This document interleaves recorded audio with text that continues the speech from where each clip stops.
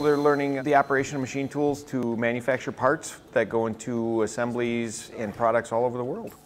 Employers need people that can set up and program and operate these machine tools, so there's a combination of classroom programming that they learn as well as the hands-on setup and operation of the machines all combined together. Close the door.